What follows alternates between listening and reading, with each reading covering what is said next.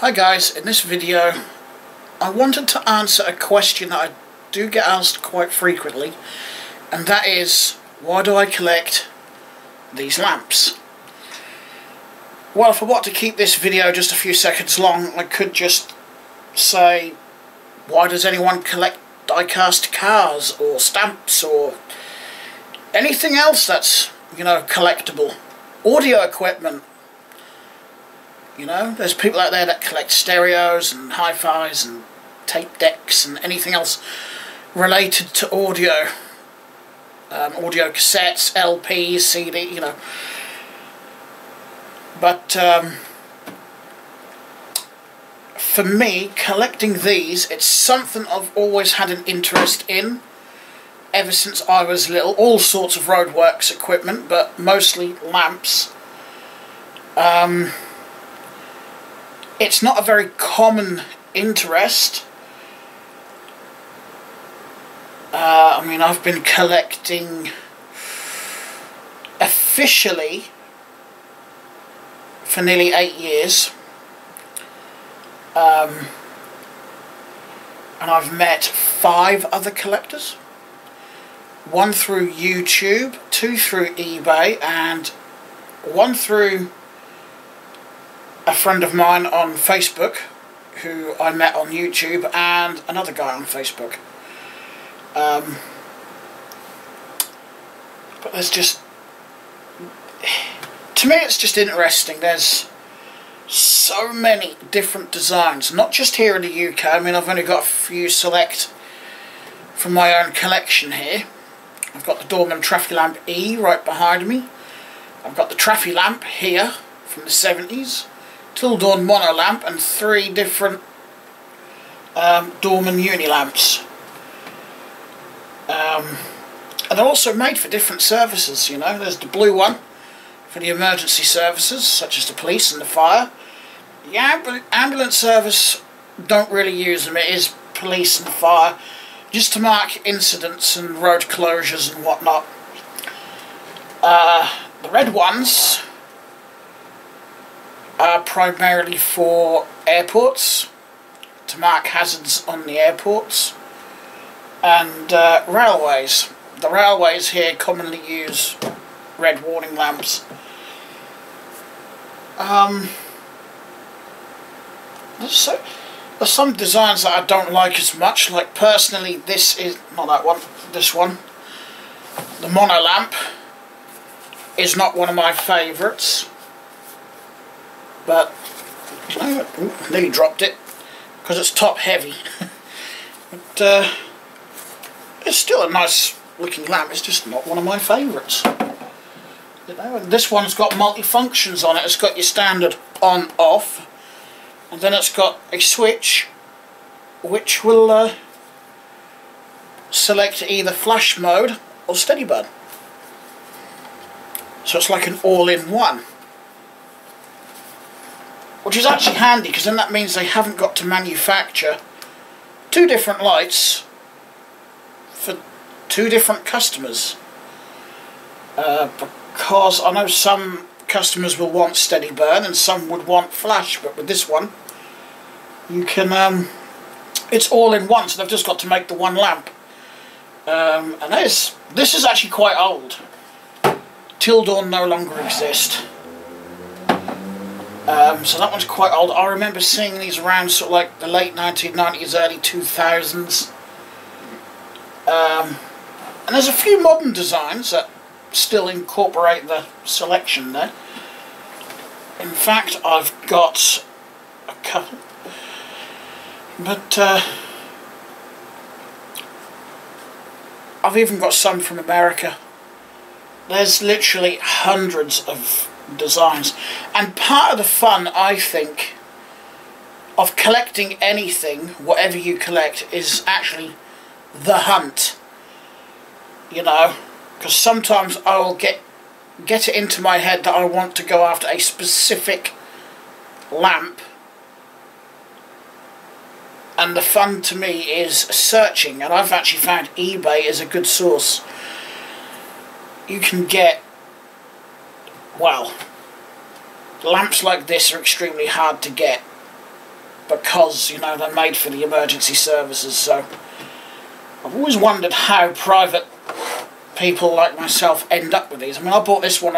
No, this one was given to me, sorry. So was that one. But I've heard where some collectors have contacted, like Dorman, the manufacturer, directly, and they've been sent such lamps, which is great. That's probably how a lot of these will end up in the public domain, so to speak. Or I know sometimes the police departments will auction off, you know, their old equipment, such as things like this, so you could go there and buy them.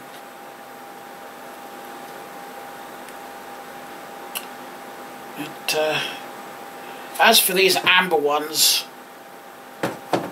you can buy them at any retailer that will stock them. Any plant equipment retailer will stock them. I mean, there's retailers out there that run websites that sell all sorts of traffic management equipment, and I mean, it's easy for people to say it's all stolen, but there's so many. eBay is such a wide marketplace. There's so many businesses out there that probably bought, like, I don't know, a half a dozen of these for a couple of jobs, no longer use them, so throw them on eBay. Which is where I get most of my lamps from. I'm given a few, like these two. Well, actually, I traded this one. That was a trade. And that was given to me. I just had to pay the postage. But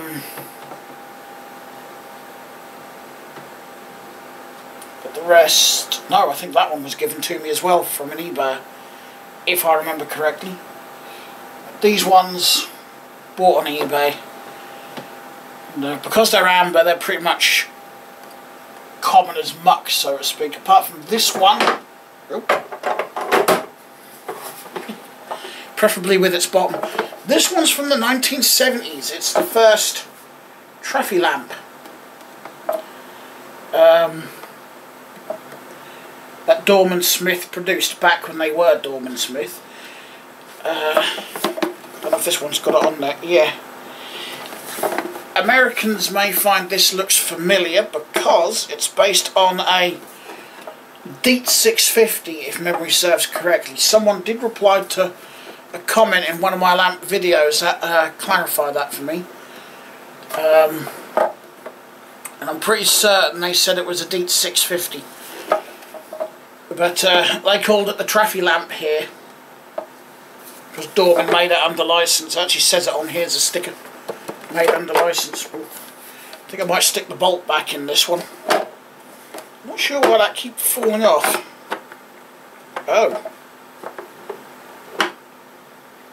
Ooh, I think the casing's a little bit bent out of shape. I wouldn't mind trying to get some more of these, but when they pop up on eBay, because they're now so old and getting so rare, they're starting to hold their money. So I had 3 of these. One was sent to me free, which was in far better condition than this, but it didn't have its reflective sticker or anything. And that's the one I traded for this one. I thought, as I had 3 and I'm happy with these sort of tatty looking ones, I'd trade my good one for a blue one, because these are extremely hard to get.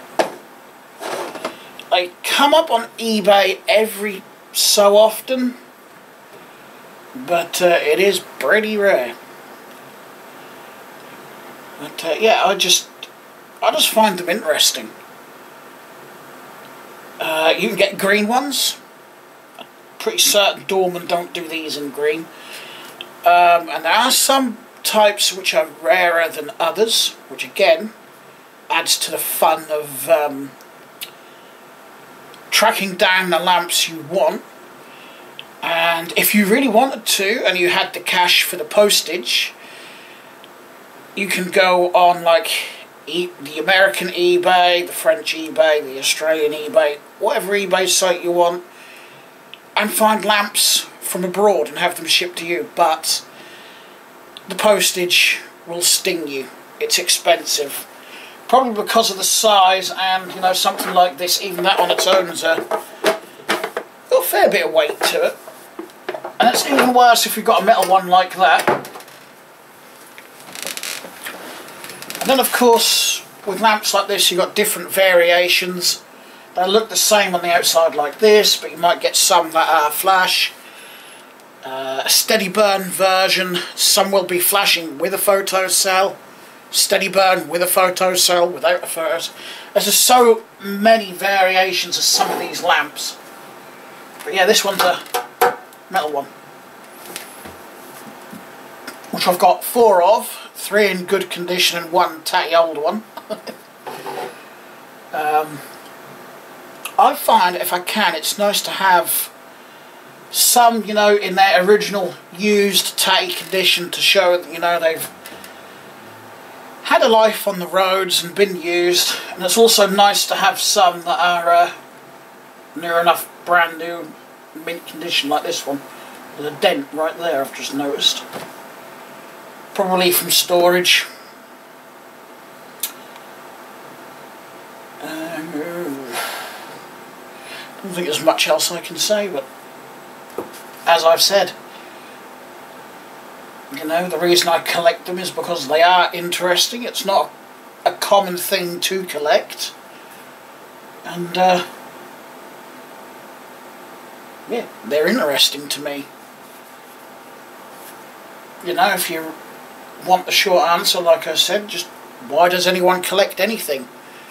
You know, there's people that collect badges, there's people that collect cuddly toys, there's people that collect toy cars, model cars,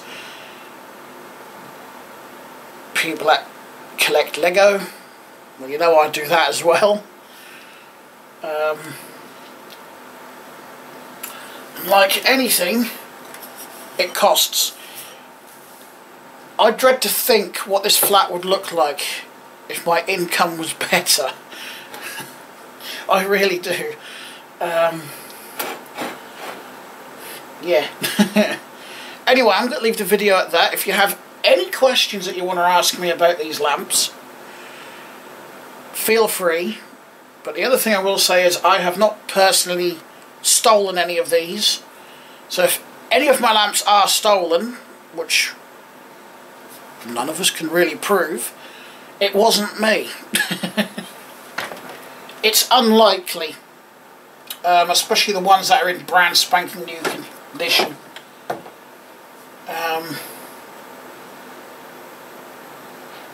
But yeah, anyway, any questions, feel free to leave them in the comments below and I'll answer them. And thanks a lot for watching. Give me a thumbs up if you like the video, give me a thumbs down if you don't. And I'll talk to you all again soon. Bye.